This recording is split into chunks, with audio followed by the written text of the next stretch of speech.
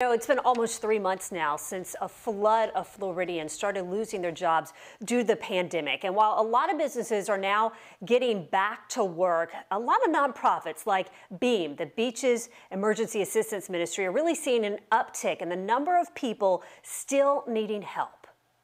Emmanuel Stitz says he was at the top of his career working in the transportation industry at the Players Championship when the pandemic rocked his world. It affected everyone unexpectedly. Everyone was surprised. It was just devastating.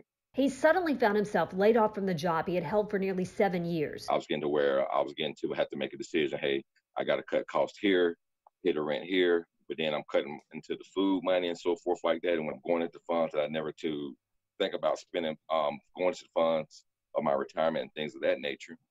And seeing that, I'm like, wow. And then I was in a place to where I actually say, wow, I need help. That's when he reached out to the Beaches Emergency Assistance Ministry, known as Beam, which helped him with food and rent.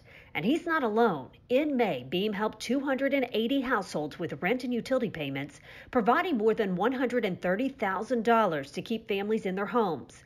That's a 330% increase compared to May of last year. We have seen an increase that is just astronomical, and it does not seem to be abating so far. Lori Richards, executive director of Beam, says more than 60% of the people who have reached out to her organization since the end of March have never accessed its services in the past. People that we're beginning to hear from now are people who perhaps did have some emergency savings and that has run out, or who thought they would be back to work by now but are not back full time or maybe not back at all. Stitz is grateful to have just gotten his job back last week and for Beam's support. They did help me with my rent this month, and thank you, dear Lord. I'm so grateful for that. And my blessings came upon, and now I'm back at work, and so everything is working out. And I will always be indebted in my heart with Beam and what they do. And I will volunteer anytime I get time, a chance to help them out, to help someone else, because they're wonderful.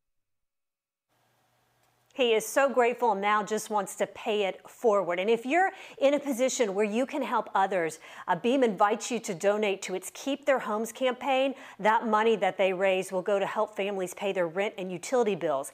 And Beam serves those who live and who have worked in the Beaches area. So if you're someone who needs help, you need assistance, I've posted contact information for Beam in this story on firstcoastnews.com.